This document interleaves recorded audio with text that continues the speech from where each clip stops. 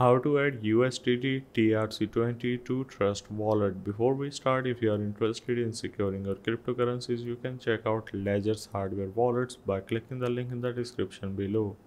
So start by opening up your Trust wallet and sign in with your Face ID or passcode. Now you need to click on Manage Crypto on the top right and simply search for USDT. Now after searching for the USDT, make sure that your USDT on the Tron network is enabled. You're just gonna need to toggle it on just like so. And now if I go back and search for USDT, you're just gonna need to simply go for the USDT ERC20, which is the Tron network. Now if I click on the receive option and go for the top, as you can see, only send Tether TRC20 asset to this address. Now if I click on deposit from exchange and click on Binance, this is going to open up my Binance account.